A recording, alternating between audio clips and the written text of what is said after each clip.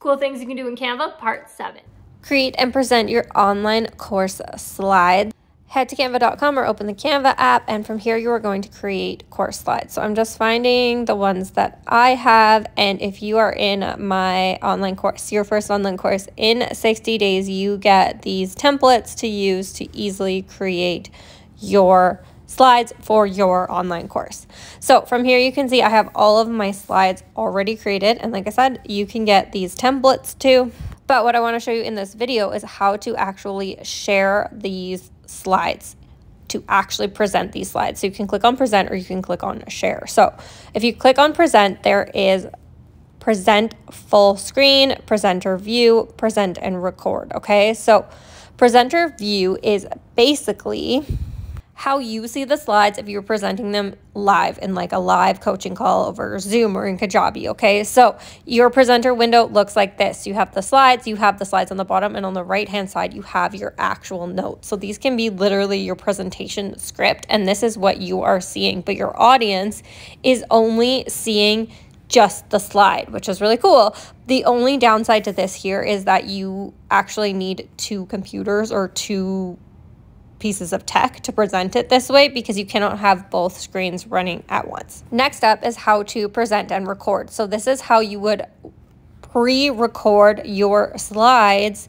to load into your online course, so into Thinkific, right? So you have the slides, you want to add a voiceover, so you can have present and record, and you have 2 options. You have a way of just doing a voiceover, or you can actually add yourself in a video. Okay, so let's check this out.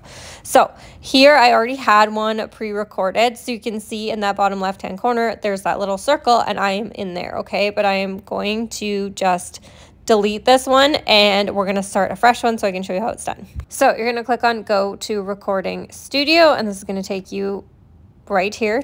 And here you can choose if you want to add the photo of yourself with your FaceTime camera. I guess it depends on what you're using. Or you can have no camera, and then it'll just be your voiceover. So you get to choose which one. Let's go with a video for this round so you can see. So you get start recording, it counts down, and there I am in the bottom left-hand corner. And now I have full presenter view, right? Because we're recording this, but all that's going to be recorded is that slide with me in the bottom left-hand corner, but I get to see what's coming next. I get to see all of my notes. So it's a super easy way to present this, to then download it and then put it in your online course right in Thinkific. So when you're done recording all your slides, you're going to hit end recording. You can also always hit pause if something comes up or you need a sip of water or whatever. So end recording, and then it's going to upload your recording into Canva. And then like I showed you before, how we already had one of me saved, it's going to be saved there. So you're going to save and exit. So there it is. So you can hit download it and then save it to your computer, and then if you want to re-record it, you have to delete it, or you can have it saved in Canva forever.